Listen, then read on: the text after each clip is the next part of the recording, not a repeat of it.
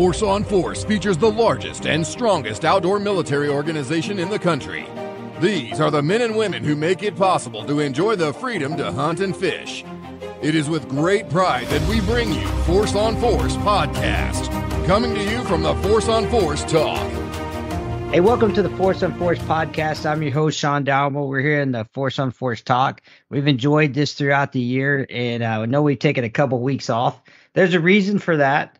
I have lost my voice up until pretty much hadn't got it back here in the last couple of days.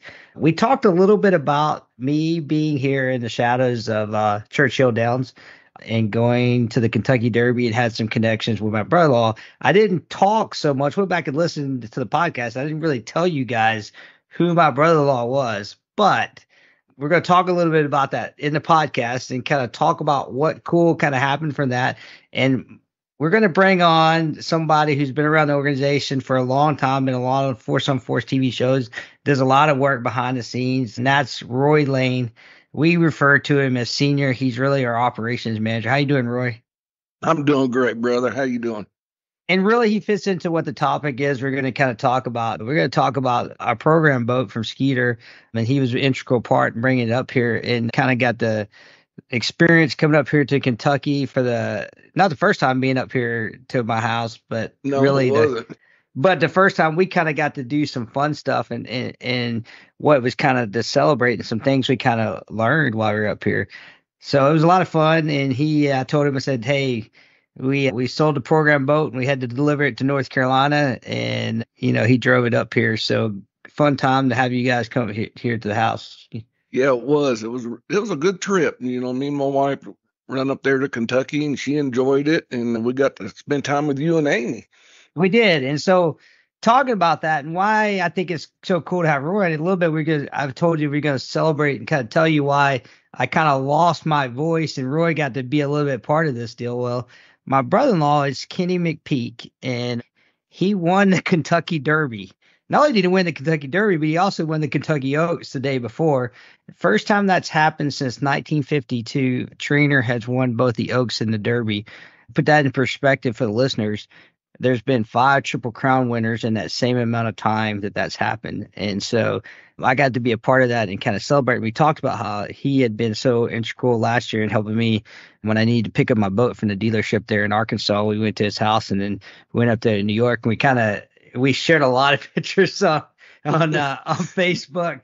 Roy, you got a lot of funny messages from everybody about what's the boss doing? Kind of tell everybody about how that went down. Is running around in a pink suit. Yeah, but we got to go to his sister-in-law's and brother-in-law's house and everything and met a lot of people there, a lot of the Derby people. And it was really nice. Everybody was beautiful there. I mean, we had a good time and we talked, enjoyed each other. We had the food and everything. And I got to meet a lot of new people. Yeah, Roy's sitting there and people asking us who we are. And me and Roy are usually pretty quiet. And so I tell him, Kenny's my brother-in-law and Sherry's my, sister-in-law, my wife's sister. And Roy goes, I just saw a party and I just stopped in here. Yeah, somebody asked me how I got there. And I said, well, I was just driving by and I seen a party. So I pulled over and walked in. And you should have seen that gal's eyes. That was big as saucers. But I mean, what we find out when we go to a lot of that stuff is people are always intrigued to kind of hear about what we are doing as part of that. And so what we do with Army Bass, and it was kind of cool to talk to some people and they were so intrigued to hear what we do. And I kind of alluded to that last episode when we talked about a little bit about from this perspective. And I'll tell you this was the other part about going to the Kentucky Derby. One of our camera guys had told me, he said, hey, several of the camera people I know are filming the Derby. And so if you see him, just say hi. He told me who they were and he sent me a picture of them. Sure enough, I'm like, there's no way I'll ever see this individual, right? But we get there and sure enough, it's the first person I see when I walk into Churchill Downs on Friday for the Oaks was Rick, one of the camera guys that we talked about. And when I found out later after talking to Jared at Deep Four Productions, Rick was actually integral in kind of helping finalized, Jared working with us from Deep Fork Productions type deal. So I didn't even know that till we kind I of didn't got. know that either until Yeah, you yeah, told me. yeah. It was kind of cool. Like, who thought, like, and then the second person I run into is somebody that we see have been at the expo in Indianapolis for 2 years that we've operated with up there. So we're seeing all kind of fishing people at Derby because it's just such a big deal. And so to get to go be a part of it and then get to experience it from my family for that huge deal. And so what's kind of cool with this whole thing, and we're going to talk more fishing stuff and the boat stuff and some stuff, but because it really ties into horses, because we're going to talk a little bit about what Rory does. This because it's something I learned about Rory was up here. But Kenny is actually signing some stuff that is going to be auctioned off at Patriot Sporting Challenge. My brother-in-law is, and it was really cool that he's going to take the time to do that. And then another item that we're going to do with the gala for Folds of Honor later in the year. And so a really cool deal that he's just a very humble guy. And I mean, he works really hard. He is. You wouldn't know it by meeting him. I mean, he's just down to earth. I mean, We're going to try to get him on the podcast. I didn't want to inundate him, and I'd lost my voice with that first week. And it was kind of like, hey, how do we give him a little bit? Because he was getting hit up so much. And part of it is, giving him a little bit. Because, I mean, from the time he won, they were out. He was getting phone calls and asked, hey, are you going to run into Preakness? And they had to make a decision. And the best story was, so we are all dog people. I mean, you guys know this. Archer is on the show, and that was the other thing. Roy got to bring Archer's girlfriend Willow, which is really reason I wanted a toy mini Australian Shepherd. Brought her up here to the house, but we're big dog people. So Sonny is a big old yellow lab that my brother and sister-in-law have. The most lovable big old yellow lab there is, right? He's everywhere we are around the house. Like, it's just a family icon, right? And everybody knows him too. Everybody knows him. I don't think there's anybody who didn't know Sonny, right? So this is a story. Kenny, they called and asked him if he was going to run the Preakness, and he said, well, I can tell you this, I'm not going to do it if I can't bring my dog with me. And so they sent him.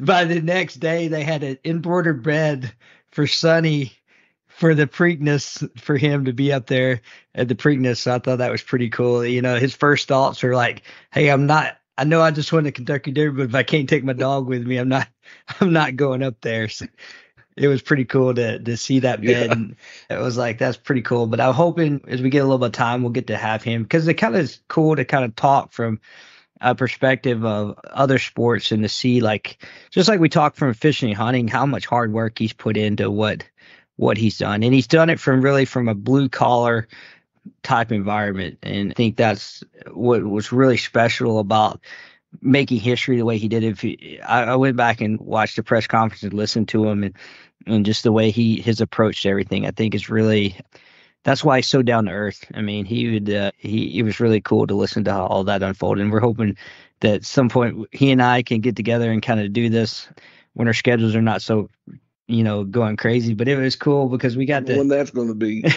I know, right? Well, it may just be one of those where I just have to go back to New York and go fishing up there. that's I have to sneak in your back pocket then. Yeah, we'll just go up there and go fishing and visit him up there in New York, and it'll be a fun trip. So getting to see that. So just from that perspective, he's going to, what he's doing for us for Patriot Sporting Challenge is going to be really, really cool. And we got that coming up here really, really shortly.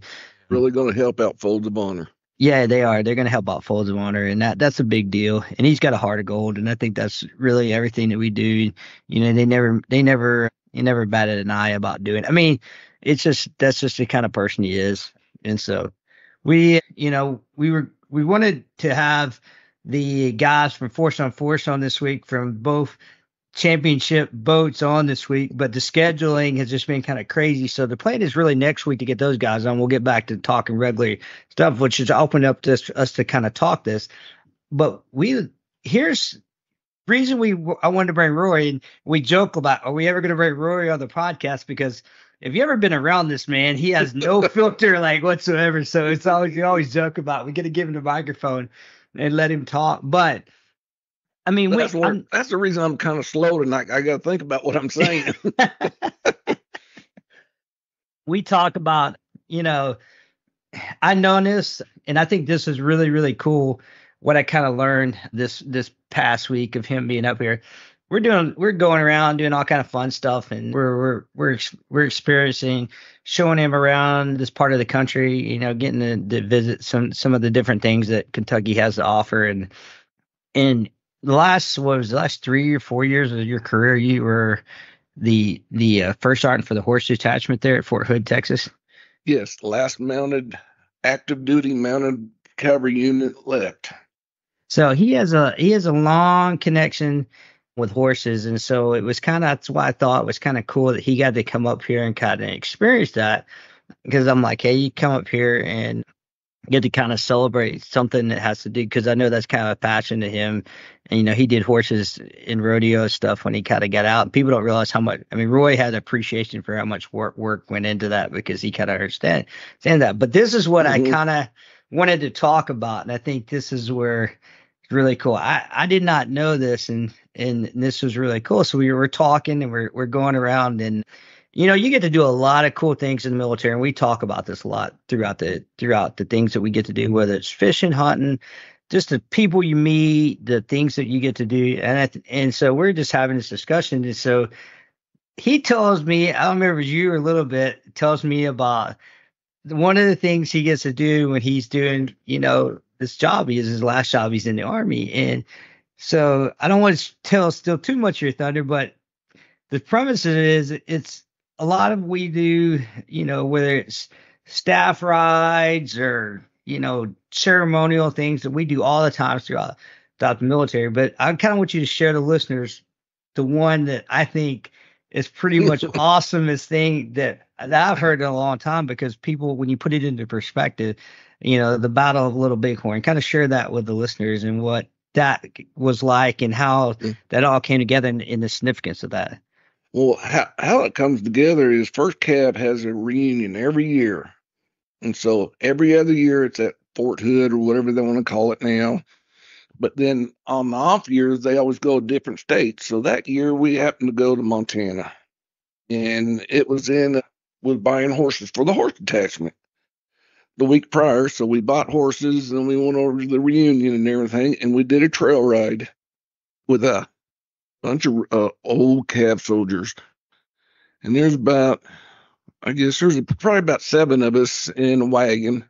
And we did Custard's Trail all the way to Battle Bighorn. I got to ride on top of Crow's Nest when I was there. Sitting Bull's great grandson rode in our wagon all the way. He was a prisoner of war, Vietnam War, and they gave him a medal up there when we finally got there. We was the first soldiers in over 100 years to be on the Battle of Little Bighorn, and that was an honor in itself. Yeah, that's pretty cool. I know that was like, really, when you think about it, like, to put it into perspective, and I get to say this all the time, and we get to do some pretty cool stuff, and I've done some, but I don't know that I've done. That's like that's like the guys from the 101st drinking, wine on top of Hitler's chateau and Austria type thing right there. Those are the things that that are pretty special that they make movies about and things like that. And I think that's really, I don't think we've never talked that story at all in anything we've done. No, I just don't say too much about my career at all, really. I mean, I'm kind of quiet about it, I mean, somebody asks me, I'll tell them, that's the way I was brought up in the ranks, You work, you do your job and go on. You don't brag about it. You don't talk about it or anything. I know, and I think that's what was cool about you coming up here. So he's bringing this Skeeter boat. He thinks he's just coming up here to bring this boat up here, and he gets around this talking about horses, and we get the story out of him, right? And that we would have never gotten out of him ever. He's never has told the story, I mean, he's told it to people, but he's just never around us. He's never kind of told the story, and we get the story out of him. I'm like in awe, like, and I have people tell me about things I've done all the time, but I'm like awe of like, this story. I'm like, because people, to put it in perspective, I mean, correct me if I'm wrong, that's Indian land still, correct? Yes. And so, like, that's just not something that everybody, anybody, or anything, especially U.S. military personnel, is allowed upon, because just from treaties to the way the reservations are and the things like that. So You just can't imagine what it was down there. right. I mean, everybody can walk up top and, they got their view and, where they can look down on the battlefield. We rode into the battlefield, and that was what was amazing.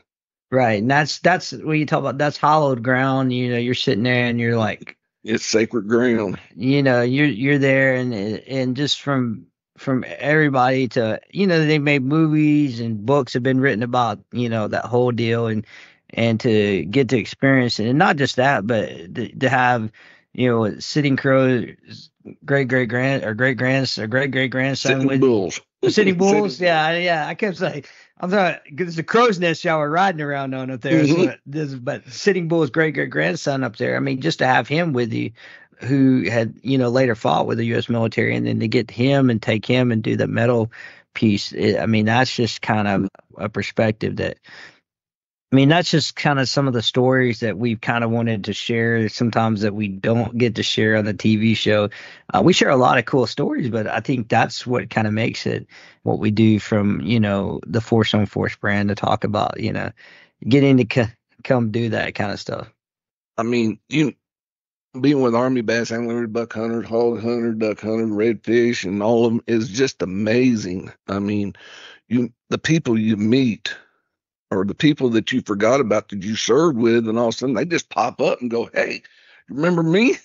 Was it true that we were at a show and somebody came by or was it Chuck I can't remember which one of those. I know Chuck was one of the guys. He was a drill sergeant, and one of his privates came by the booth, but I couldn't remember. Didn't you have that was that Duck Unlimited one was there? Yeah, he came by and said, "You were my drill sergeant." Mm-hmm. Yeah, that was one of the best ones. Chuck Guthrie, he was a drill sergeant for quite some time, and some soldier, former trainee, came by and recognized him. He was like, "You were my drill sergeant." And so, that's the kind of, impact from young to old that you have with just our members to all the service members across. And we hear just some of the funny stories to talk some of this stuff. So I think that's really cool. The things we hear and see and relive, from all our old battle buddies and everything. Oh yeah. That's the cool stuff.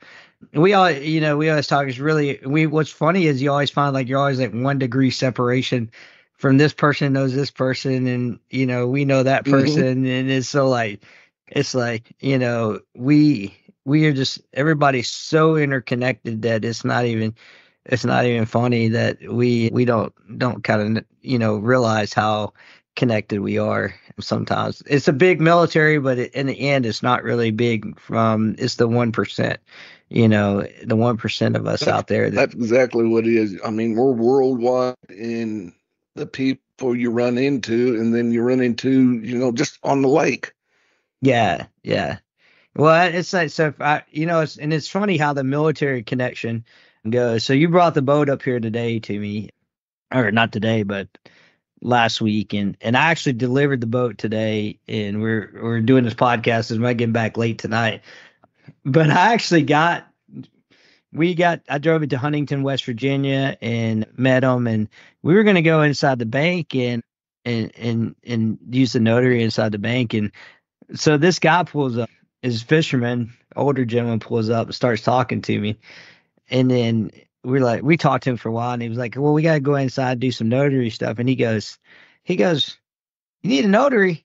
He's like, I'm an attorney right here. He said, "I'll go back and get my stamp book." And he's like, "I'll do your notary for you right here." So we get to talking. The guy had served, right? It's funny how you immediately connect to those people. So we get to talking about stuff, and he asked me about something, and he said, "You ever been to Fort Benning?" I go, "Yeah." He goes, "So you know about Sand Hill and Harmony Church?" And I go, "Oh yeah, we know all about, So when you've been to those places, and it doesn't take that long to connect those stories to do it. And it was kind of cool. We were making somebody happy with a ZX200, beautiful boat that went out today, but still got to connect with somebody. That boat alone just helped us connect with somebody that was a former service member that I never would have met ever, just traveling across. And to meet somebody like that from another generation to share stories, it's just kind of cool. It's kind of like when was it yesterday? I was at the Chamber of Commerce luncheon and I met a Marine. He just happened to start a nonprofit, for homeless soldiers, not wanting them on the street, buying trailers and campers and everything and putting them up. And we sat and talked for a long time. You just never know who you're going to meet.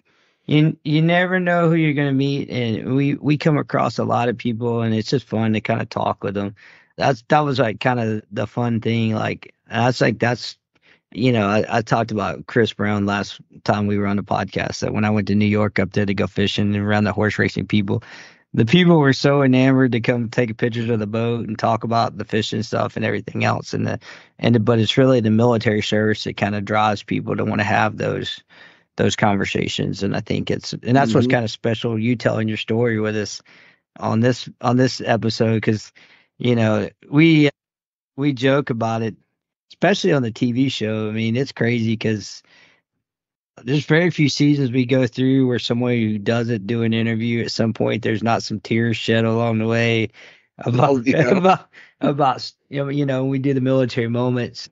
Those are some of the best ones that we do, and to share the kind of peel the curtain back. And I think that's what we kind of, your visit may have been up here to kind of talk about, the visit may have been up here to bring the boat and kind of spend time for us celebrating with my brother-in-law. But at the same time, it helped me learn a really cool story that now we have captured in a way that, a lot of people may not know that, may have not ever heard that piece, and may not know that actually had taken place. And not only that, but they don't know that there's a horse cavalry detachment at Fort Hood, and that's just the cool thing. No, there's a lot of people that still don't know it, when they get there and they go, really? I can ride horses? Yeah, right. For the Army? And so there's all these things that we open up. I always say, I get asked, I did an oral history interview when I was a major about my time as company commander. And I did it because I wanted to preserve what my guys did, as when they came back years later, that it wouldn't mean something to some of those privates and specialists as much as it will years down the road, because years down the road, they'll be able to pull that up and relive and able to be like, and I said that in an interview because I wanted, and that's kind of a lot what we do with the military moment, is be able to tell those stories and to help people. For one, the people that don't ever get to do it, to, open a little bit of, window to see what we go through, but also to give a chance for others to maybe connect, or if they were part of that story, to relive it type deal. So I think that's kind of cool what we do. See, yeah, you do really good with this, man. Yeah, I did. we got you through a whole episode. Hey, it's a lot of fun we've been doing, and I'm actually leaving in the morning, headed down to Alabama. We're gonna go, and I'm actually gonna stop and check a couple of Bass Pro Shops in Cabela's for Lawrence, one of our partners, on the way. And then we got the West Point cadets coming in this week, and it's gonna be a lot of fun. I always enjoy that event. That's just great to have those guys. Sergeant Major ready to mess with him a little bit. Tagger, he always is. He's this fun deal. So it's gonna be great for us to go down and do that. We're gonna get down and do that. I'm gonna do a little bit of doing a charity shoot Saturday down there in Alabama. So I get to have a good time down there, do a little time and share some of what we do. I got some cool stuff we're working on. Actually, working on some Hawk optics right now on some guns that we're doing. And so I got to build one out. We shared a little bit on what we did for our buck hunters social media page. And so I'm going to work on some of those with red dots. And we're going to talk a little bit more about the hunting stuff with those optics here in the next couple of weeks. Now, if we get towards the third quarter and we get ready to launch the hog show, which is going to be off the charts, kind of cool. So I'll be at the NRA convention this weekend talking to a lot of partners and you're going to be at the NRA people. NRA convention. I know Patrick's going to be there. We're all over the world doing stuff. I know that the Redfish guys are doing stuff this weekend, next weekend. And then we got Pager Sporting Challenge. So we're going to put up, you'll see, go on our social media, you'll see ways to bid on auction items for the Patriot Sporting Challenge that supports Folds of Honor. One of the big things that are going to be on the Patriot Sporting Challenge deal is going to be a hunt with me in Kentucky here at the farm here. And it'll be a lot of fun. It'll be an archery hunt. So if you want a chance to win that, you can get on there. There's a side-by-side given by Skeeter that's going to be on there. All kind of cool things from guns, you name it. You can win on the online auction, and you don't have to be present there at the event to do it. And so everybody can get on involved to support. No, get on there and help us out. Yeah, to support a great cause. And so that's going to be great. Hey, I appreciate everybody listening. If you want to know more about Army bass hunters, buck, duck, or hog, or redfish, go to forceonforecetv.com. And hey, Roy, thanks for being with us tonight. I appreciate it. Cool. All right. Cool. Nice talking to you, brother. Thanks for listening to the Force on Force podcast. Join us next time as we dive into more topics from the Force on Force Talk. For more information or to learn how to join the organization, visit our website at forceonforecetv.com.